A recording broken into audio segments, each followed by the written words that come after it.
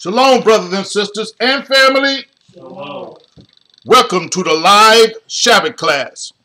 This is your host, Jeremiah Israel, and welcome to another Sabbath day. Before I get started, for those who are new to this channel, or those who are return visitors, if you have not hit the like and subscribe button already, please do so at this moment. It doesn't cost a thing. And if you're planning on returning to get understanding of the Word of God according to His scriptures, according to the scriptures of the Bible, feel free to hit the like and subscribe button. This is a teaching ministry, and I teach the Word of the Most High God, not according to a camp philosophy or according to any camp doctrine. I'm not associated with a camp. But I've learned from these brothers, so like I'm saying, I'm not disrespecting them at all. I learned from them. You know, they're a great body of people to learn from. They do sit in Moses' seat. You know, if you want to get understanding of the milk, feel free to, they do provide the milk so that you can get understanding, so that the door can be open to you for understanding the Word of the Most High God. If you like to support this network, you can go on to Amazon.com. I've written books in under two different names. First, under my given name, this is the Prophet of Israel. And if you are trying to learn anything about the Most High God, I would suggest you get this book, of the covenant of the Most High God, the first covenant. Also, I wrote books in Jeremiah Israel. You can go to Amazon.com, put both of these names, either this name here, Jeremiah Israel, into the search line, and it will pull up all the books that I've written under that name. This is my latest. This is the hardback. And this is the paperback. Sorry, they don't look the same, but they're the same book, got the same content in them. Jeremiah Israel, Israelite Reconstruction. If you want to get this book made available at the library, you would need three types of information from the author. You need the author's name, the title, and this ISBN number. And when you go to Amazon.com and you do a search on this here, Jeremiah Israel, you put a search in the search line, Jeremiah Israel, hit enter, and all the books that are in my name will come up. And the book that you're interested in, if it's this book here, click on that book, and there will be a thing that will show you all the information that you need to have available to go to the library and say, can you make this book available in the library?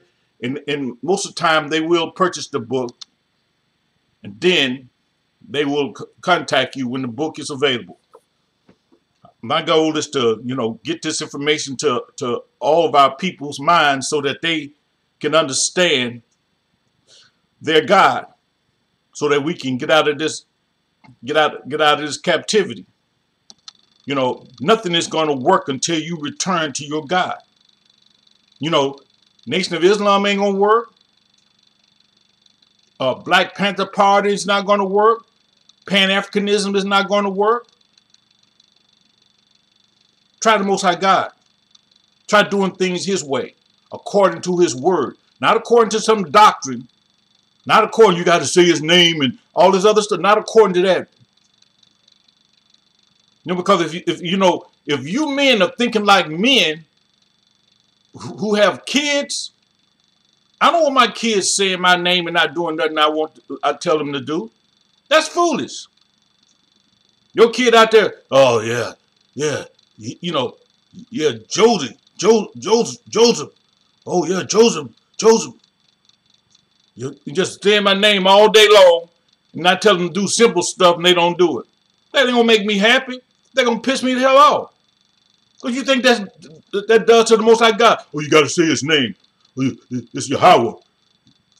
In Christ, Yahweh Shai. Oh, okay. Sound like lizard people.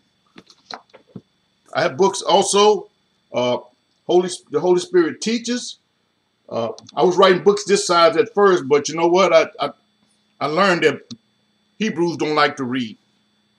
This book is probably 500 and some pages long. Yep, 507 pages long. Hebrews don't like reading, so I kind of cut them down a little smaller.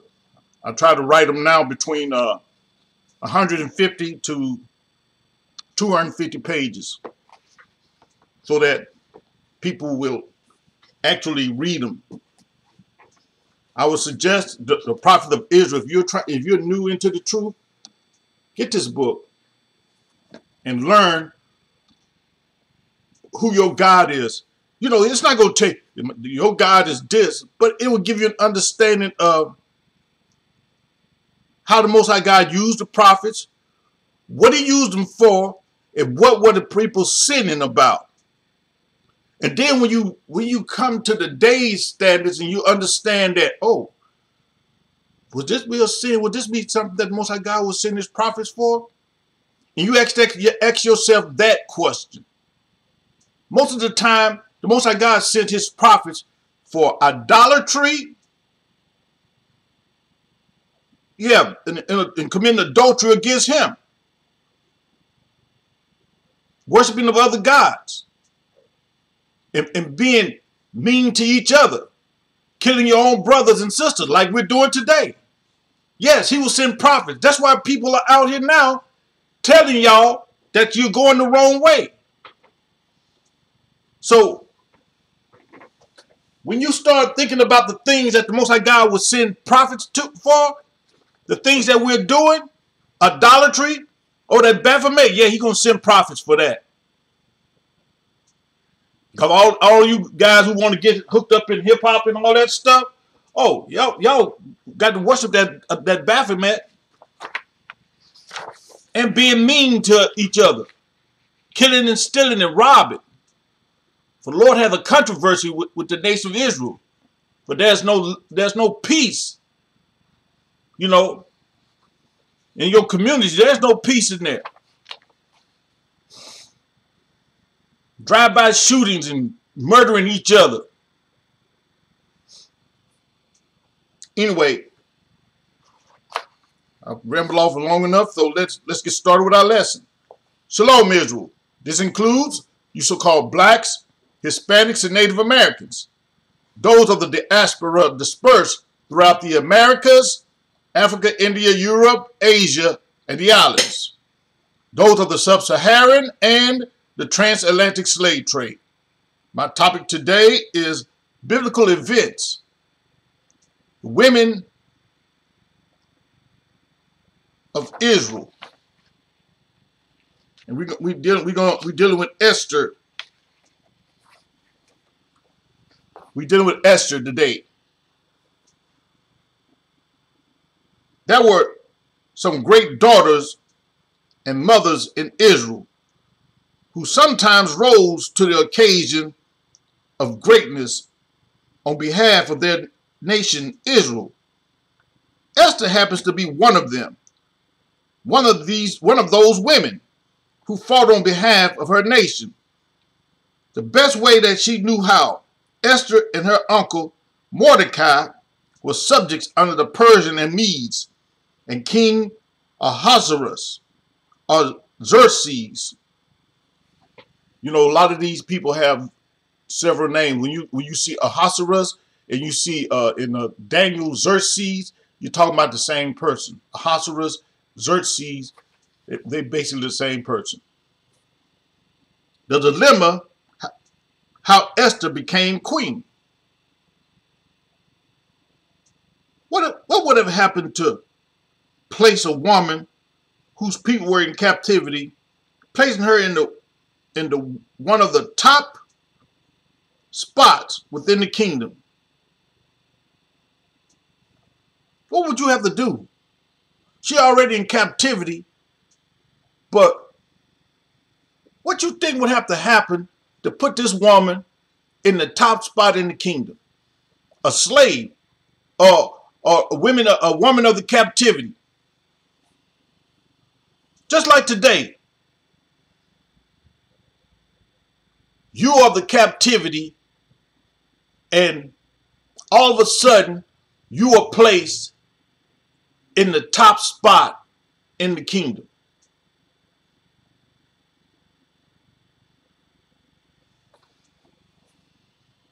Esther 1:9.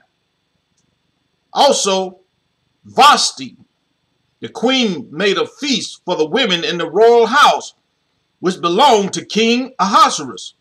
Vashti was the current queen, and at the same time, when the king had a 7-day feast, she had a feast for the women in the royal house of King Ahasuerus.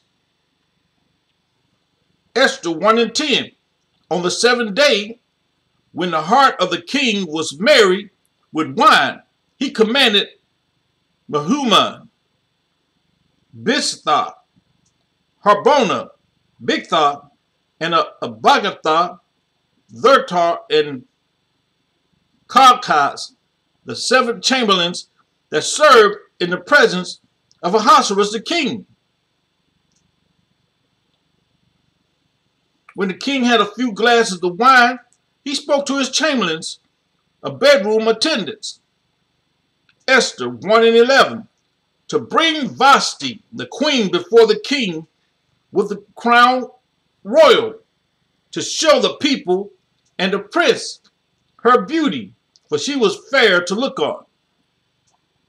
Okay, he wanted them to go get Vashti, show off to everybody. This is my queen. Let's see what Vashti did. Esther 1:12. But the queen Vashti refused to come at the king's commandment by his chamberlains. Therefore was the king very wroth, and his anger burned in him. What? Now she's in my house eating, playing, throwing parties and stuff, and I just do a simple request for her to come, for her to come see me. And she, I'm not going. I'm not going. You tell the king I ain't coming. Oh, okay. However, Queen Vashti decided that she did not want to come. She refused the king's request. She was acting like a modern woman, throwing a party in the king's house, and did not feel that she needed to honor simple requests.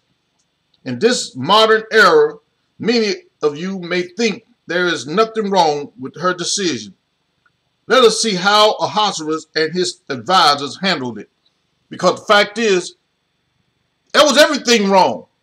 You and a man's, and see, that is a problem with a lot of you women who have a modernized ideology. That's the problem with you. You want a man making all kinds of money, but he tell you, hey, babe, this house, why don't you clean up some? And you think that request is too much and you ain't working, you ain't doing nothing, but he can't even get you to make him a meal. And then you get upset when he just drop you off and say, you know what? You out of here.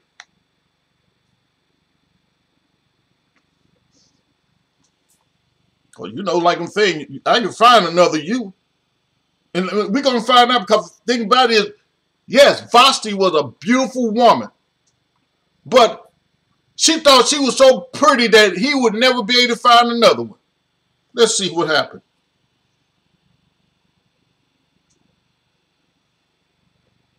Esther 1:15.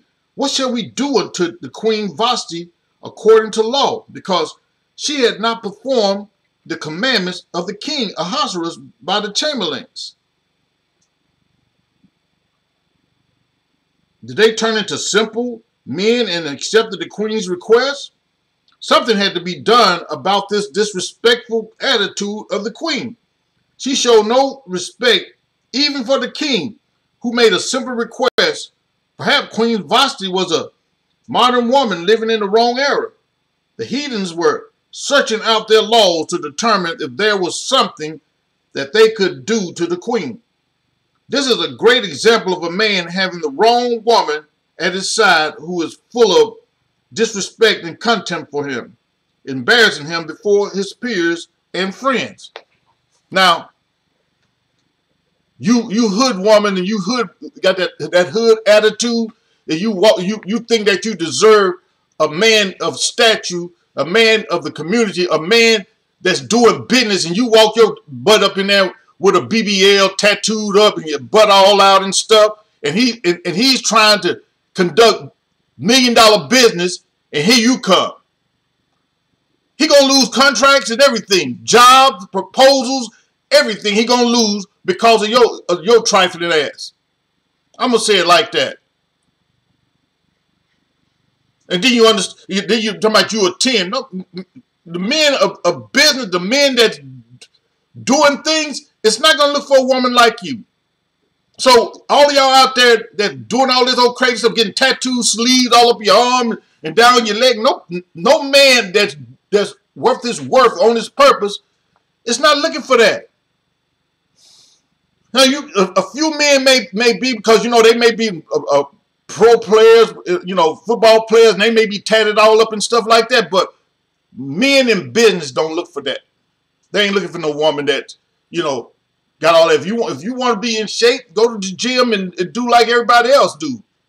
You go to get a BBL and all that, and those BBLs, especially when they get these butt job, that make you look so unnatural. Make a woman look so unnatural. Nobody's butt should be that damn big. I'm sitting up there like, that's really unnatural. No, and see, society dealt with this. The king turned to his advisors, asked questions. What are we going to do about this? Vashti, what are we going to do about this? Ecclesiasticus 26:26. A woman that honored her husband shall be judged wise of all. But she that dishonored him in her pride shall be counted ungodly of all. Vashti showed dishonor to King Ahasuerus before his kingdom.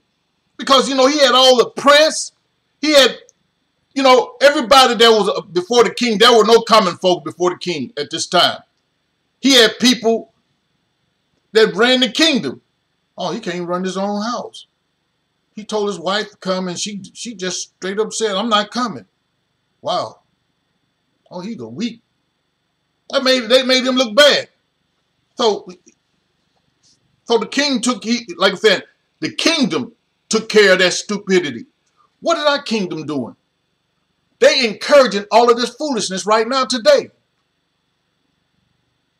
Like I said, you know what? When mankind act out of order for no reason at all, there's a reason. You just don't know it.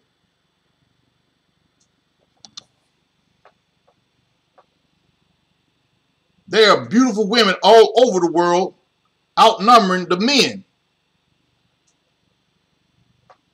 In some locations, 10 to 1. However, there are a small percentage of successful men who are 6 feet tall, muscular, make over 6 figures a year, has his own house, cars, and is godly. That combination there, you're not going to hardly find. Because even the ones that claim to be godly are not godly. So when a man that's 6 feet tall, that's godly, that's making over 6 figures a year, and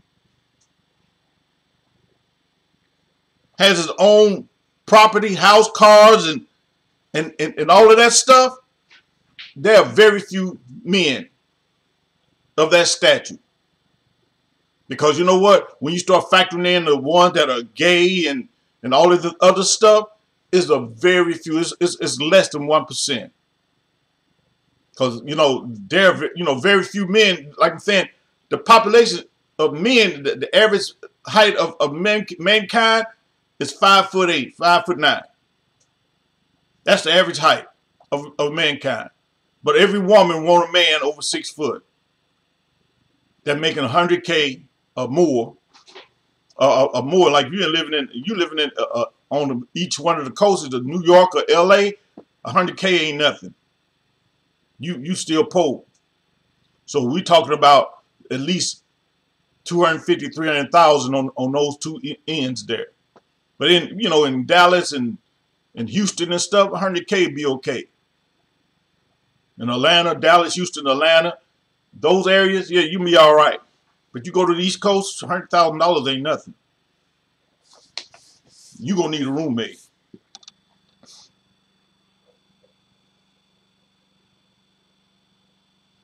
Proverbs 6:25.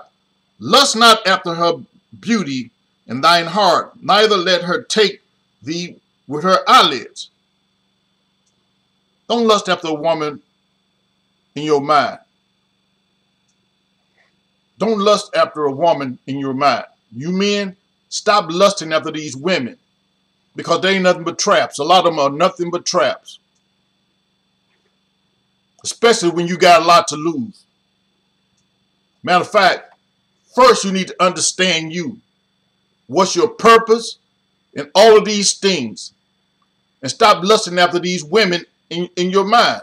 Yeah, the fact is, because all of these women are, most of these women that you running around in these circles, they don't look like that for real. Because once they take all of that mess off their face and take that fake hair off and all of that stuff, take that push-up bra off and all of that crap, take that girdle off their belly and all that, you gonna get the real them. That's not the real them.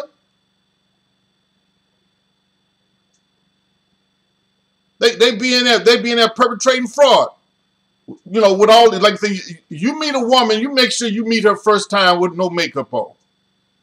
If a woman come with a bunch of makeup, you just leave her there. Have a nice day. Cause I don't know what you're trying to hide, but you know what? Cause you know what? Thing about they call us a bunch of liars, but women lie a lot about their beauty. Because they got all kinds of things to make them look good. Men, we don't wear makeup and wear weaves.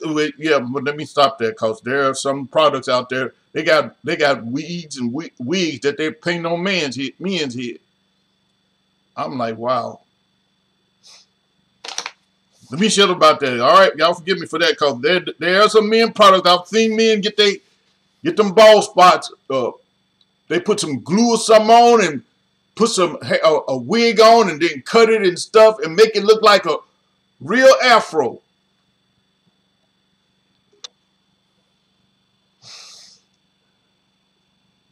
A whorish woman whose only value is beauty, you are nothing but a trick to her. She capitalizes on her beauty because many men live foolishly and do not understand righteousness. When selecting a mate, they are living carnally, lustfully, and they suffer the consequences when doing so. A lot of you guys, that's what happened. You suffer.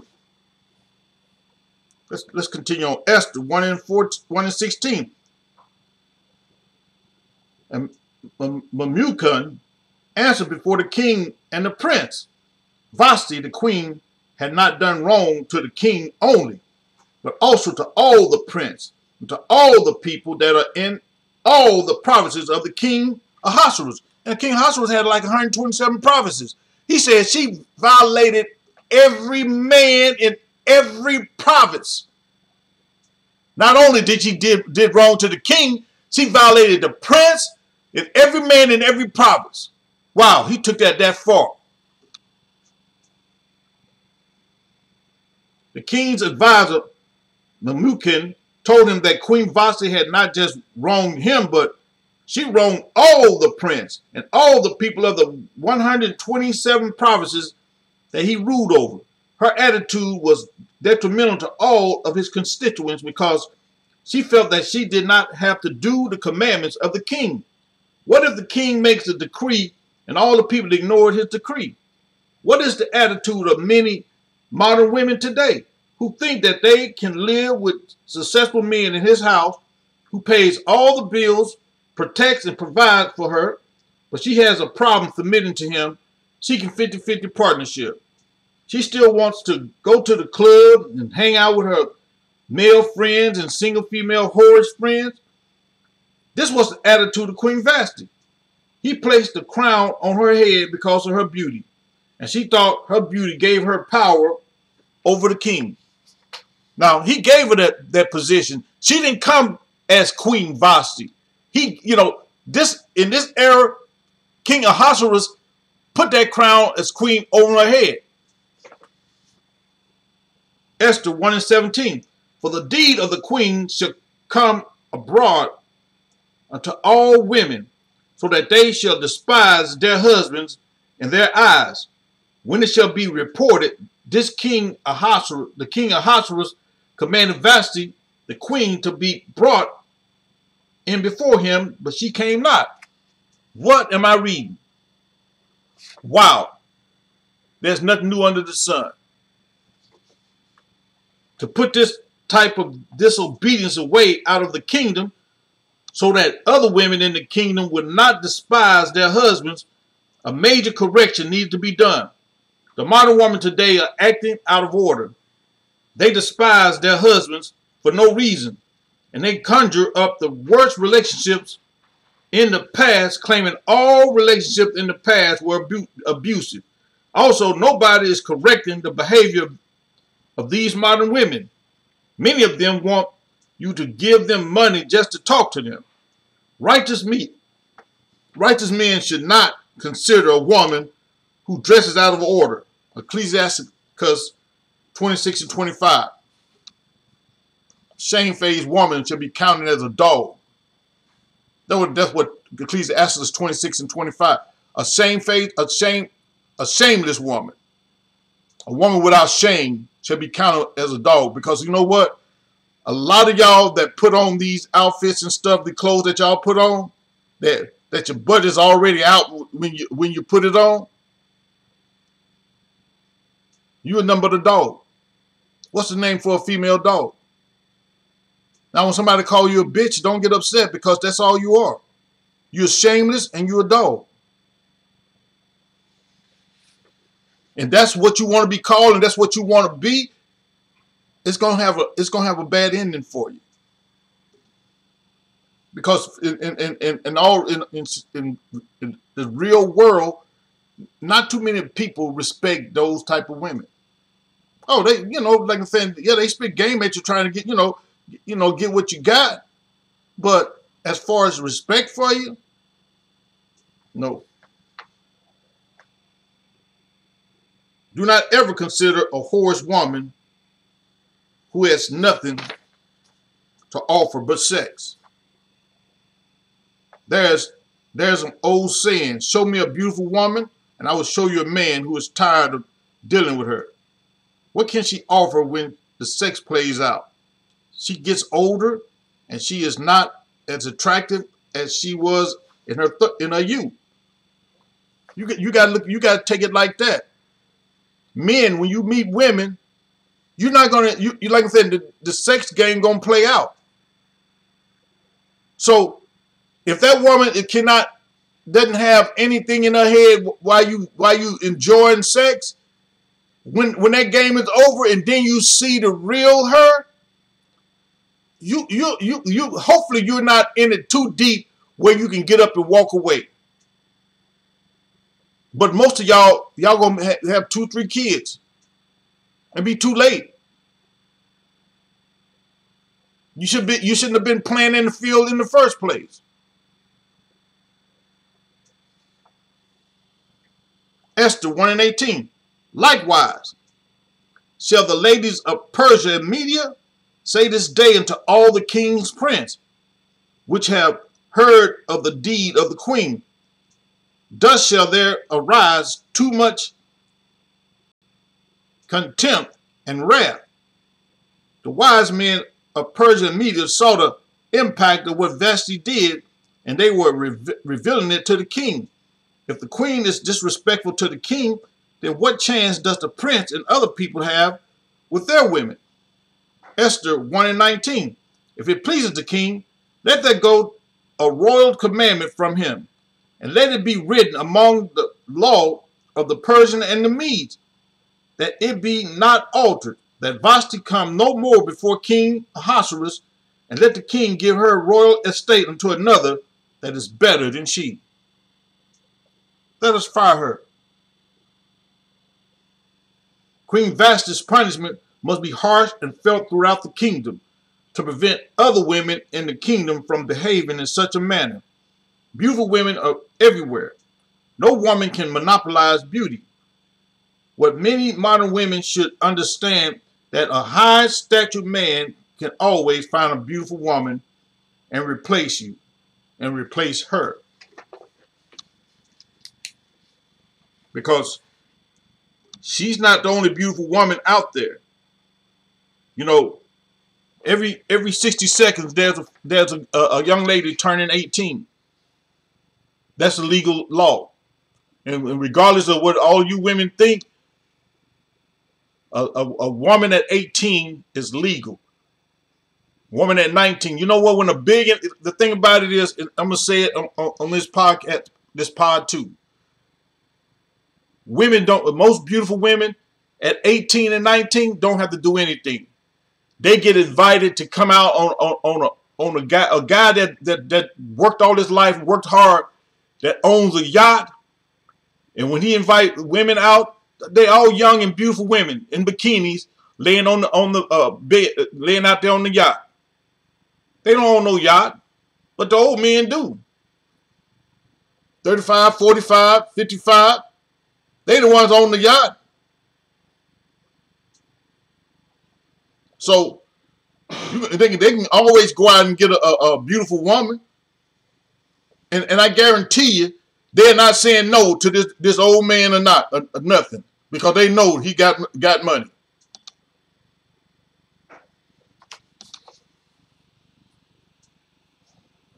Esther 1:21. And the saying pleased the king and the prince. And the king did according to the word of Memucan. The king ordered the crown and her royal estate be removed from her and be given to another more beautiful than her. Vashti let her beauty go to her head, thinking that she could disrespect the king as she disrespected other men. I'm not going. The most powerful man in the nation done called you, and you gonna tell him I'm not coming, and disrespect him in front of all of his guests. And the only thing you have to do is sit there and look beautiful.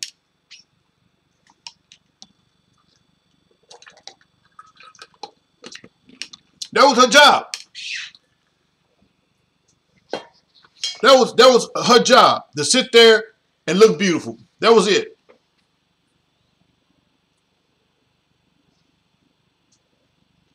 Esther 1:22.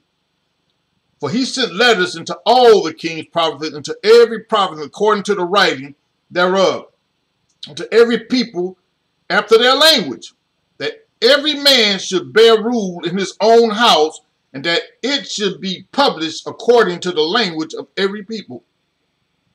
Every man should rule his own house. Even the heathens knew this. 1 Corinthians 11:3.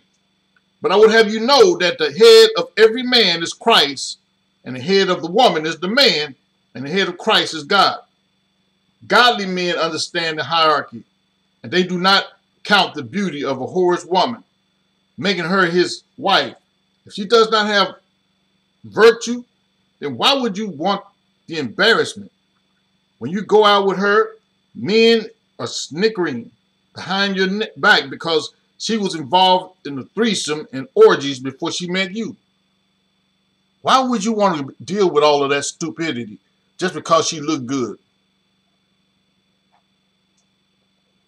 Y'all foolish. Like I said, the thing about it is, as a man, you got a lot of things to stress over already. You don't need to be stressing over the person you with because she's behaved badly. Because, the thing about it is, most women worry about your future, and most men worry about a woman's past. A man should want to know what a woman was before he met her. How many bodies she got? How many men she don't slept with? Because you know what? Any righteous man, righteous Hebrew, you should not even want a woman that slept with over 100 men, over 100 men. You should not even want her. I wouldn't. Matter of fact, she disqualified from that breath. You don't open your legs to everybody in the doggone community. Why would I want that? That's like a dump. Everybody just dump off in you and you just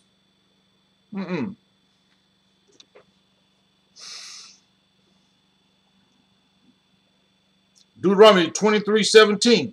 There shall be no whore of the daughters of Israel, nor a sodomite of the sons of Israel. Most High God don't want neither one. He don't want whores in this among us, nor do he want sodomites among us. So y'all with all this other same-sex propaganda, Most High God don't want that among us. And the community that I plan to build, if the Most High God bless me in the proper manner, it's not going to have one sodomite. I find you a sodomite, you gone. Or a whore. He's not going to have one whore. You're not going to be dressed walking up down the street with your butt out. You're not going to be walking up and down the street, just looking whores. You're not going to, it's not going to be looks. It's going to be acting. You're not going to be a whore among the congregation, sleeping with 3 or 4 men amongst us. That's not going to work.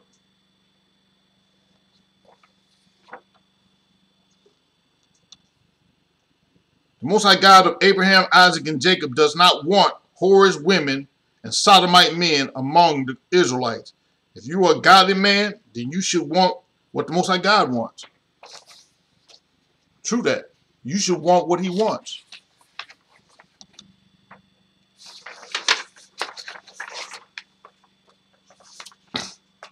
Esther,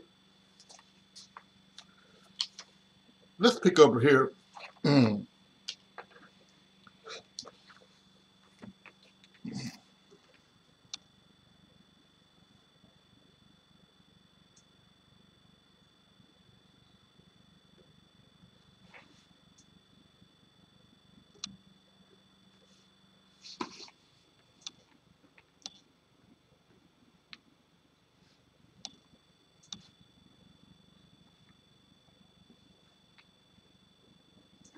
We're going to pick up here because, you got to have a place to stop.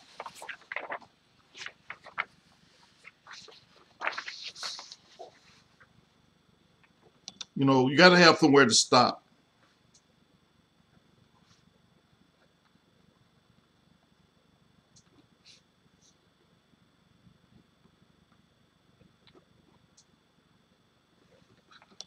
Got to have somewhere to stop. So I'm going to stop here for now, and we'll pick up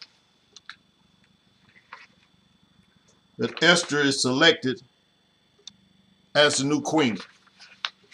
The thing about it is, this was a very good lesson to let you women who think that you're beautiful, don't let that go to your head. Because you may think you are beautiful, but the fact is, men about purpose, they will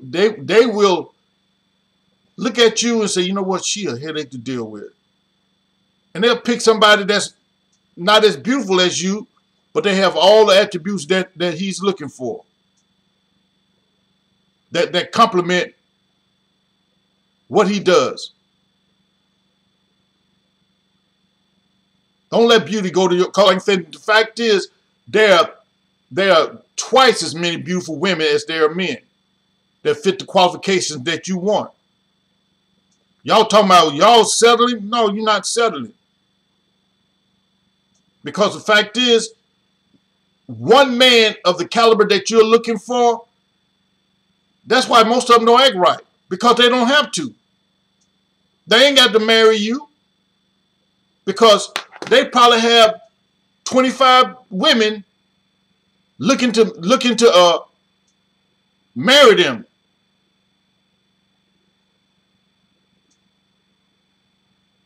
You know, the fact is, you know, just because you're beautiful, there's a lot of beautiful women.